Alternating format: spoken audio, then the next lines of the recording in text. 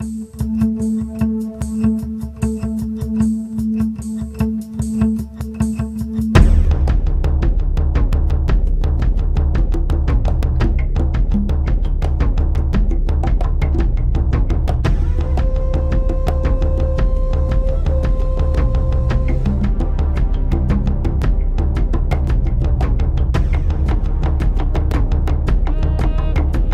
volunteers came to dispel the myth and put the statistics to the test at Coldwater Boot Camp USA, where Dr. Gordon Giesbrecht, aka Professor Popsicle, gave them all a dose of reality of what really happens and what to do if you find yourself in cold water.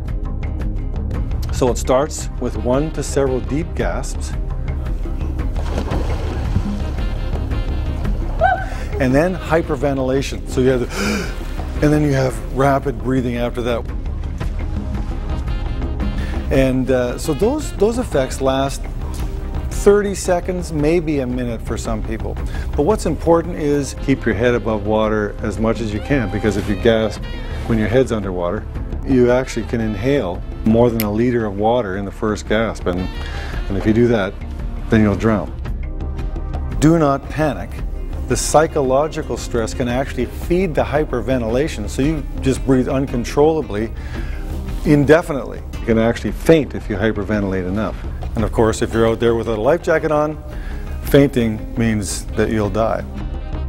The cardiac effect, when you jump into cold water, you might increase blood pressure and heart rate, and increasing the stress can cause cardiac arrest. This really only happens if in people who have underlying heart disease.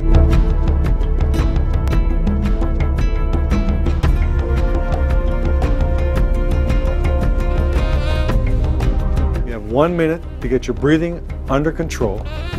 Don't panic. The cold shock response will pass. And the more you try to relax, the quicker it will pass. You could survive an hour or more in ice water as long as you have a life jacket on and you can protect your airway.